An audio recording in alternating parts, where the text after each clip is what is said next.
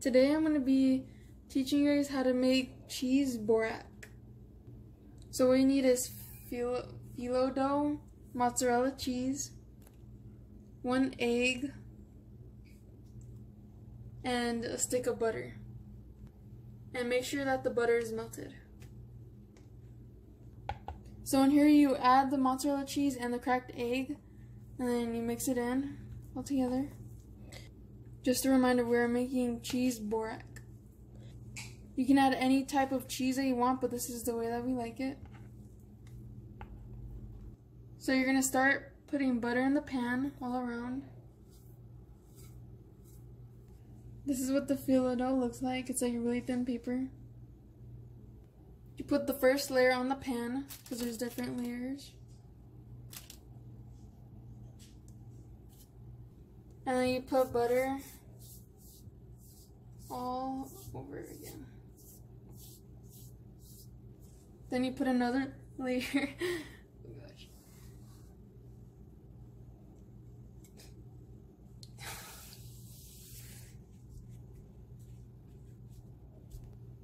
Then you repeat it with butter again.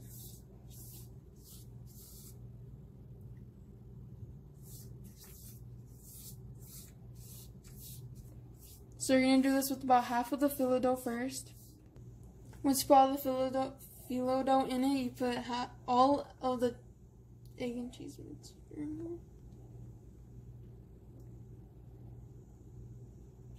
there. So once you put all the cheese and egg in there, you're going to repeat it all over again. So you're going to put another layer.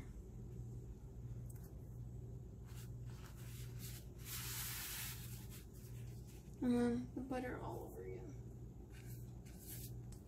So you're going to do this all over again until you're done with all of the phyllo dough. So when you're finished with everything, you cut it into squares with a knife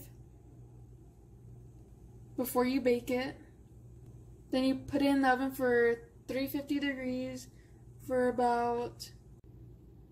So after they're done, you take them out. And you could put them on a different piece of a plate or something so they could cool down faster. And this is what it's supposed to look like. Cheese and egg inside.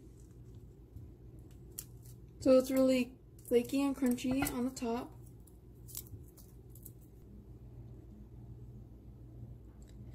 You just let them cool off a bit and you can eat them.